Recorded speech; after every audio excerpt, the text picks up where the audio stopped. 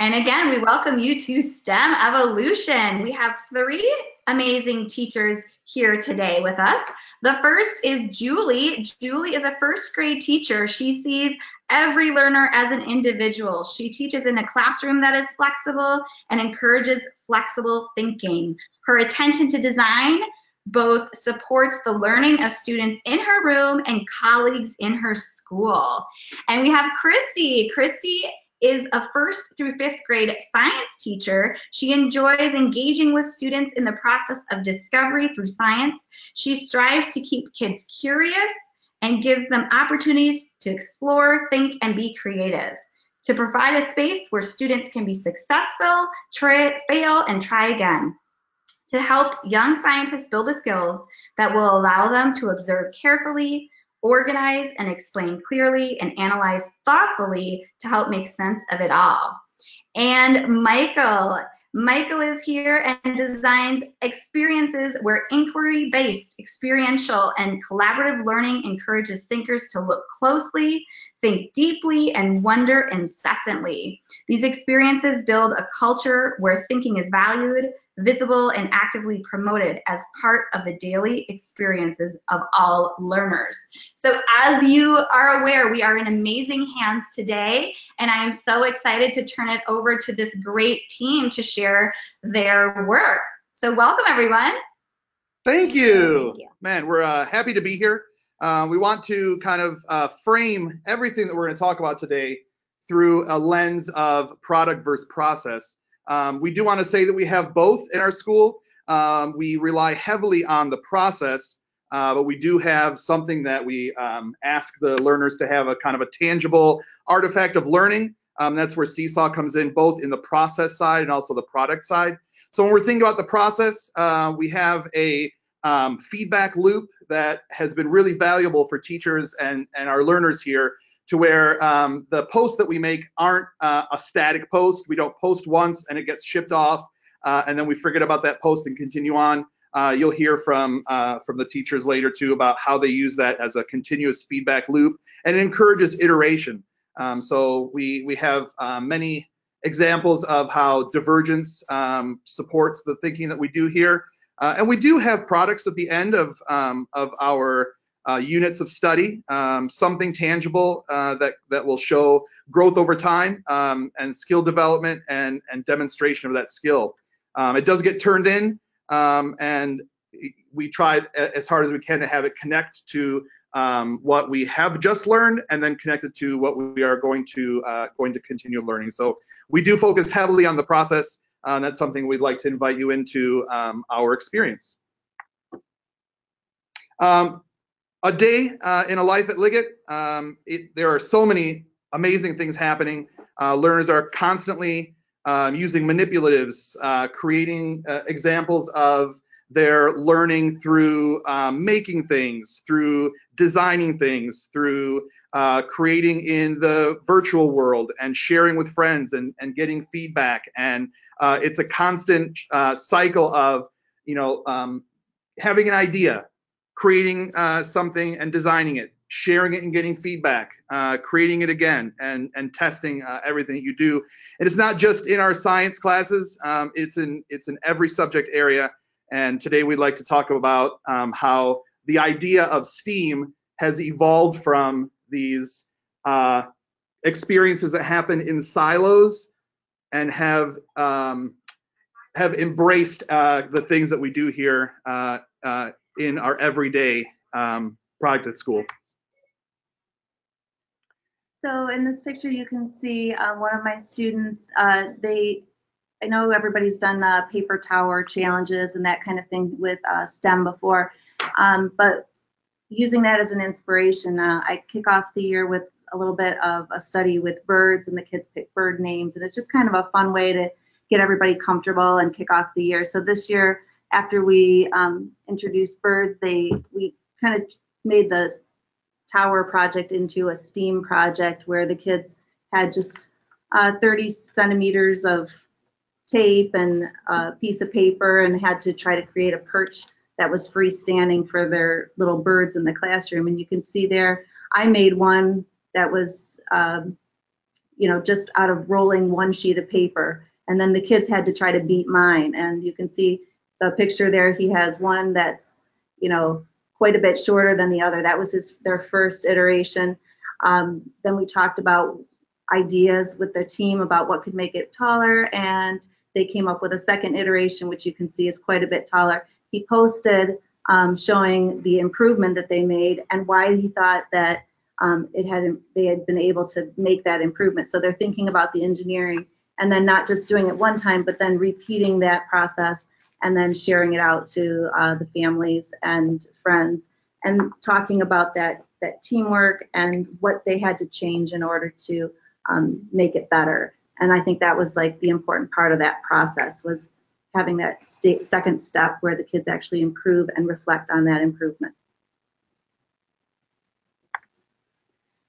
In this slide, you can see they did a little experiment with evaporation, and the students each had 3 different bags, with cold water, warm room temperature water, and then hot water. And they were taking pictures every so often so that they could try to see the process of evaporation and which one would evaporate first. So they made predictions. They took pictures to provide evidence of their experimentation, and then tried to organize that information. And being able to take something, organize it, and put it out there, and then use that to help explain your conclusions is a big part of what we try to do with the kids in science. So they did those. The 4 students are each from a different group. They each showed their part, and then as a team, they came up with the conclusion in the middle, and were able to see how hot water evaporated quicker. So just another opportunity for the kids to look at the process of what was happening, to take it, organize it, and then be able to use that information to come to some sort of a conclusion. What I found really interesting about this one is the app smashing involved in creating this post. Each group worked independently and documented their process through the photo app on the iPad and created a pic collage. And then those groups got together and compared pic collages and then put 4 pic collages into one, synthesizing their experience together, and then coming up with one statement that said, here's something that unites us all. And then that's what they chose to post on Seesaw. So it's just really interesting in the ways that the kids are becoming more flexible in choosing the tools that will allow them to express their ideas the best way they want to share them. Okay. This is one of probably my favorite project my students have done so far this year. My class became obsessed with puzzles, and there was a puzzle on our back table every single week, and they would come in, or anytime they had some downtime, and they would work on the puzzle. So it became an inquiry project for them, and we put a couple images, different puzzles on the board, and kind of talked about, noticed the shape of some of the puzzles, noticed colors in puzzles, noticed how the puzzles fit together. And we decided, after looking at a bunch of puzzles, why don't we make our own puzzles? So as you can see in the upper left corner, it's one of my students drawing out his design of his puzzle. So all students got to make whatever they wanted for their puzzle. On the bottom, it's his actually putting it onto then a piece of wood and coloring it. In the middle, you can see what it looked like before we cut it. On the glow forge, we were able to then put the puzzle into the glow forge, and you can see him in the bottom right corner that the puzzle was cut into puzzle pieces, and then they were very excited to kind of take the puzzle apart and put it back together and take it home for their families, for them to figure out as well. But we were able to share this entire process on Seesaw with their families and friends, so that they can see the entire process that we went through in order to create our own puzzles. One thing I really loved about this project too is it didn't quite go into the use of technology right away. We did support the kids' thinking in explaining how they approach doing puzzles, and really thought about the individual ways learners in Julie's classroom approached a puzzle. And some kids looked at the shapes, and some kids looked at the colors, and some kids wanted to group it by like colors or like shapes, and we had a big discussion on, what is there one way to do it? Is there a best way to do it? To think about the process of that, went through a thinking routine called the explanation game, where we put up a really intricate puzzle on the board and thought about the first graders came up with an explanation of what it was. And actually the image we chose to put up was the Glowforge cutting a very intricate Amazon jungle puzzle, where the puzzle pieces didn't look like your standard jigsaw puzzle. They took on the shape of the trees and the roots and the grasses around it. So it was a little bit different from what they were used to, but they were using their previous knowledge to all collectively explain what they were seeing on the screen to get a better understanding of what they were about to do. As you can see, they had a blast. It was, for them to be so into the puzzles that we were bringing into the classroom, and then for them to have a puzzle that they made themselves, was a really great experience. And the technology didn't stand in the way. The art just enhanced it. It was a really great experience from kind of conceptual to the artifact. It was really fantastic. In this slide, you're looking at just kind of an example of an engineering design process project that the students did. They've been studying about what things sink and float. And so I gave them each just a ball of clay and asked them to set it in the water and see if it would sink or float. And a lot of them predicted that it would sink, and then they were right. But then we had to do something with that thinking and see, is there a way we could make it float?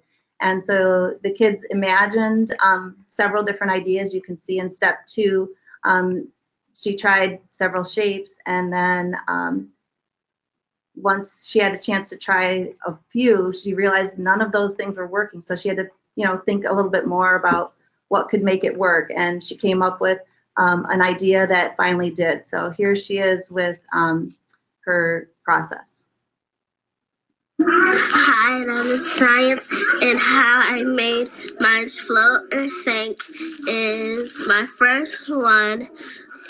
It was looked like a log, and it did not float, it sank. And then my second one, I put it kind of like the edges into a curve kind of, and it did not float, it sank. I put it kind of into a square, and then it did not float again. And then I put it in a ball, and it did not, and it sank. And then I put it kind of like in a canoe shape, and it floated, and I got 7 pennies. And then I got another one, and I had 3 pennies. And then my highest score was when I made it kind of like a cup shape, and I got 12 pennies. And bye. And so you can really see Madison's thinking and her process as she went through, and we tried to put together a flow chart that would help encourage that kind of thinking, where the kids create something and try again, do a test, and share it out and reflect on it, and then go back through the process again. So it was a pretty successful first attempt at a flow chart like this with second graders, and I felt like they did a really good job. This was right at the beginning of the year, so it was just fun to see her shapes and thinking change as she went through the process. I want to give Kristy a big shout out here, because she won't give one to herself, but I think that's well deserved. This visual was created from an idea that came from the class, but we didn't have a visual that matched the thinking that the kids were doing in the classroom. So she brainstormed a couple different ideas, tried a couple out in the class until they found one that really worked, made a template, put it in Seesaw as as a activity, and the kids were able to start with the same template and really just fill in their own thinking, but follow the thought process of, did it work? Yes, go on to the next. If not, go back and redesign, and thinking about, what kind of scaffolds can we put in place for learners in second grade to find meaning in the design thinking process. This was a great way to do that. Yeah, it worked really well. I was really happy with how it turned out. This was actually my first Seesaw activity ever, so this was a big deal. All right. This is an example of my students are very interested in coding, and they thought the only coding is just CodeSpark. It is nothing else. And so what we did is we brainstormed some questions about coding and what exactly it was to them. They thought it was just an app, and they thought that's what they had to do in order to code.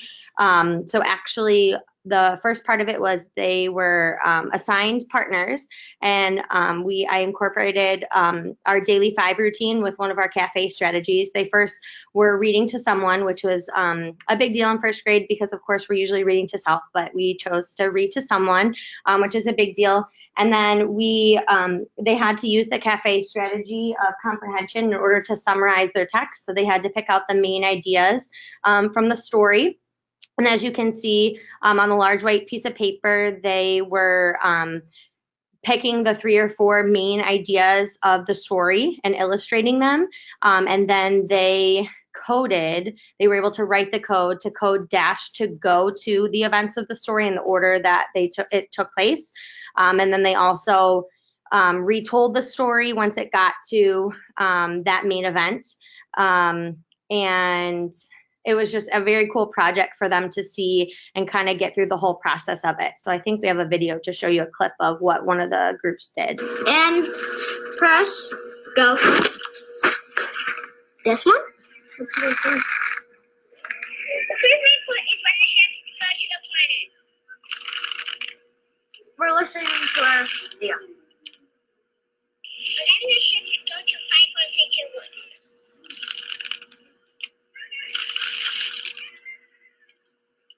And then somebody crashed into a big wall. The third input is when all the ships go to the finish line. Let me see the code.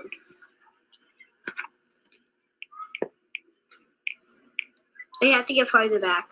Get farther back. So then you get. This was really great. The ways in which the learners approached the story was through the pictures, which then told the story, and bringing the arts into them creating their story mat was really fantastic, because the more detail they put into the pictures, the more detail they were able to put into the story retells. And this particular group, this was a bit of a differentiation for this group, because they were able to finish the actual coding for the, we asked for 3 main parts. This group did 4 main parts. After the 4 main parts, they were able to go and help other kids with some of their coding challenges. But when they came back, they had Dash, when he came to a certain spot in the book, change the colors of the robot to match the colors of the pages of the book. They were able to have Dash change speed throughout the mat to show the blast off of the rocket. When they said 5, 4, 3, 2, 1, Dash got faster. So that there are so many entry points into a project like this that every learner can have a low floor and a high ceiling and really enter a project like this at where they are. Is really fantastic. This is an example of math with using Seesaw, and one of our students showing like fractions. So he's sharing the process of the like fractions, and this was let us as teachers able to give feedback.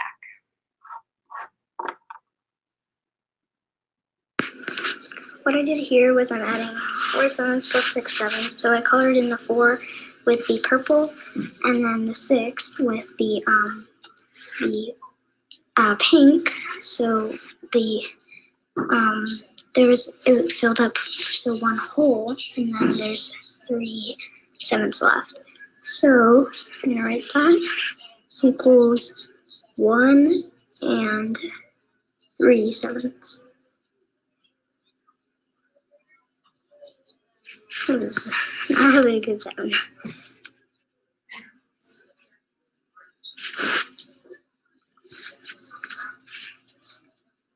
1 and 3/7, and I'm going to circle it as a way of knowing if it's in postpartum, because it can't take anything else. Anything out of 3 except for itself and 1, or you can't take anything out of 7 except for itself and 1. So, yeah.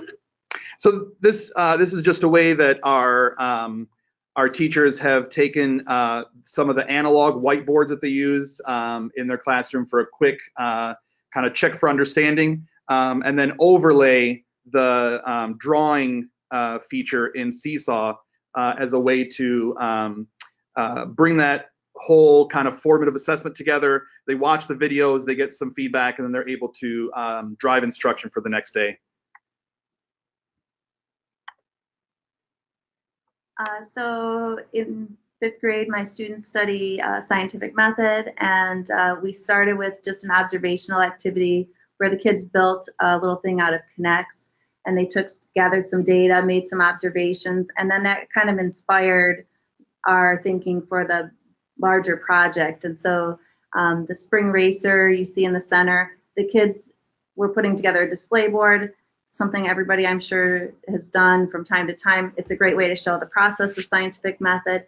But what I thought was really cool is the way this group decided to add the artistic background and kind of walk you through their steps using that creativity as well. And then the final one, you can see they've made graphs using and create a graph online, and then they were able to post those graphs into Seesaw, and that's where I was able to have them really analyze and explain the results that they were seeing, and talk more about their individual conclusions from the project. So nice way to bring art and science and technology all together.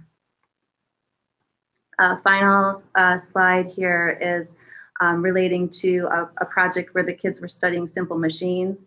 And you can see one of the girls really got into the artistic element of hers glitter and paint, making an inclined plane for Scaredy Squirrel to get back up in his tree. And then another group decided to make a lever. They worked several iterations with different materials to try to get that lever stiff enough so that when they hit one side, he would go flying up.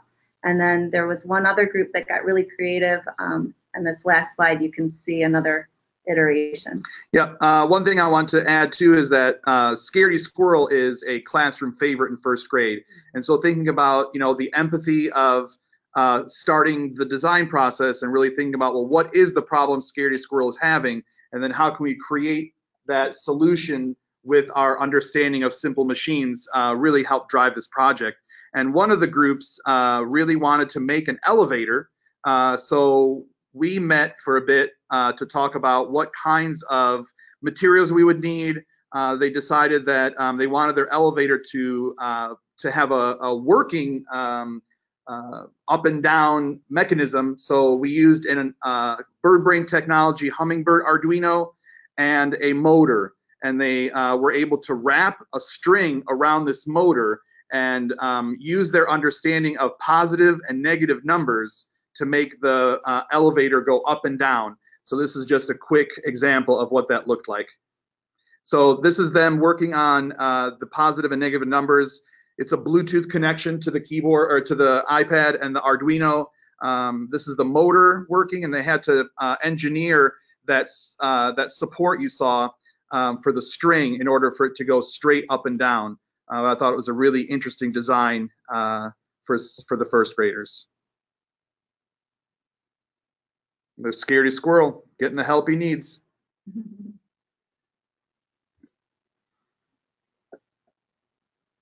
Well, thanks everybody for listening, and I hope you enjoyed some of the projects. It's really fun to work with the kids and see what they come up with. I mean, they're the ones that inspire a lot of the things that we do, and we just kind of follow their lead and try to come up with ways to help them make what they want to happen in the classroom. So And I'm sure you have many ideas and wonderful projects that you have going on in your classrooms too. And I encourage you to reach out to the three of us on Twitter or Instagram and share those ideas because that's how we grow as educators, is sharing those ideas with each other. So thank you so much. Glad to answer any questions you have, and we'll see you soon. Yay, so we have a couple minutes for questions. So if you have questions, go ahead and type them in. I just want to point out, I love how you are capturing the process of learning so well with Seesaw and allowing students to reflect and try another iteration. And I love that not only are they able to reflect, but that process is shared outside the classroom as well, which is always great. So a couple questions coming in. We'll try to get through as many as we can in the next couple minutes, but you might have to be reaching out to these amazing teachers online as well.